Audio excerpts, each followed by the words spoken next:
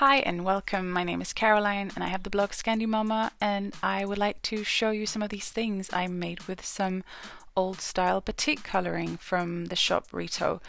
And I've got lots of different projects as you can see, and I'm going to show you a little bit about how they are made. And I chose to have this blue colour because I think it's very pretty and it reminds me of the indigo dyeing, which is a little bit more complicated, so this is the easy way to do it. And quite soon we're ready to get started. This is just the last bit of preview on all the different things, and we're ready to get started. So first of all, what I did, I got a lot of white stuff ready and basically tied it all up at once, and then got ready to put them all into the dye. And this is an apron that I'm folding up, and I'm just doing some like square folds, not being too careful what I'm doing, and putting on some metal clamps, and then that turns out like this, where you can see the different stripes that the lines on the clamps makes.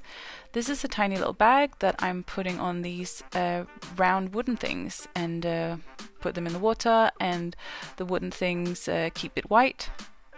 This is a t-shirt that I'm folding up diagonally, and I'm also using these wooden coasters with some clamps on this, and you can see like that they are these round circles and that they actually are diagonally shaped.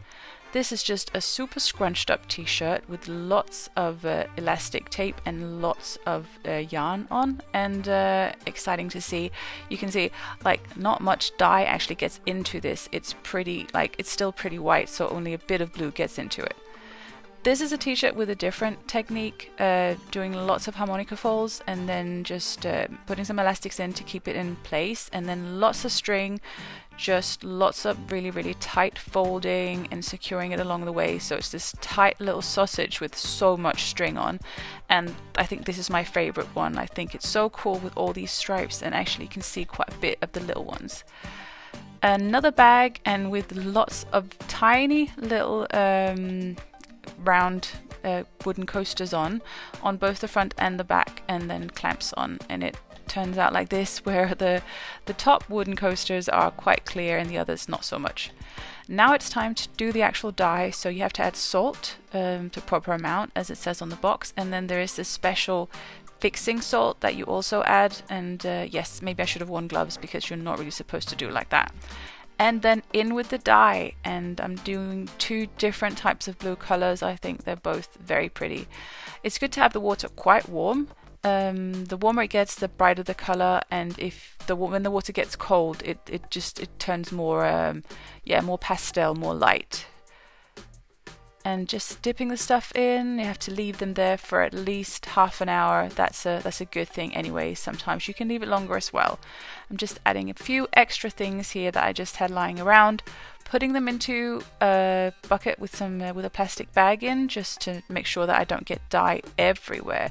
And then you can leave it to rest a little bit longer in there.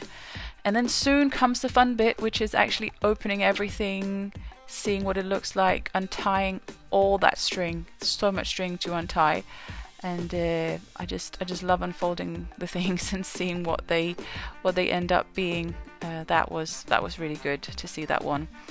And I also did a few that I didn't show the kind of tying process here in the video. This was a coat that I just folded up, and this was a jumper that also just got like random folds. And yeah, it's such a fun thing to open your gifts. That's what it feels like, almost like Christmas or some kind of your birthday, when you see what everything is. And then you pop these things in the wash them as it's directed on the package, and you can see all the blue lovely things hanging here. And then it's just about wearing them. Make them your favorite items and get lots of use out of them. Thanks for watching, and see you next time, and I hope you get to dye some things yourselves. Bye!